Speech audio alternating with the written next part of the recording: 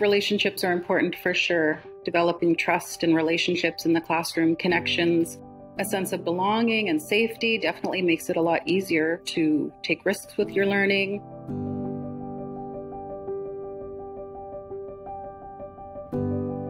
I work at a First Nations school, and I'm lucky to be working in my home community. So we are Kwakwaka'wakw, and I think integrating as much history and local knowledge as I can, that's been really, really important for my students, for their growth, for their identity, for their confidence.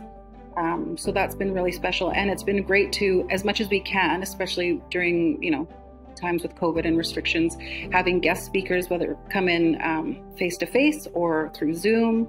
So yeah, definitely integrating our culture into the curriculum. I would describe my teaching style as really, really working towards weaving in Indigenous culture, language, and traditions into the curriculum, being as hands-on and project-based as I can. And a huge thing for me is getting outside with the students. I'm a big believer in being outside, exploring the natural world. We have some beautiful beaches here. We have wonderful trails.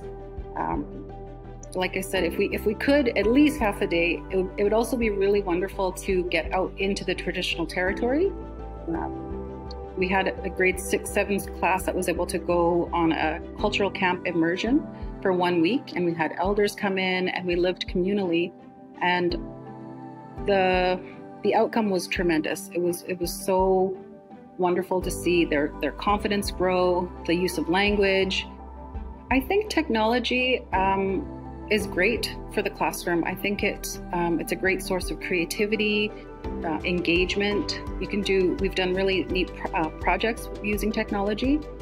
For instance, we had a muralist come in and we did this beautiful mural, graffiti mural. And then after, we had students interview him. So we made our own podcast. We did a few podcasts. I think it's great for learning, for gamification of learning. And then for us too, language learning. I would say to anyone that's thinking of nominating a teacher for this award is do it, absolutely. It's such a huge honor, and it's just so wonderful to be acknowledged in this way. Teachers work really hard. We go above and beyond, and it's a love, it's a passion. So to be recognized and acknowledged at this level, especially, it's once in a lifetime thing. And I think if you can do that for a teacher, you should.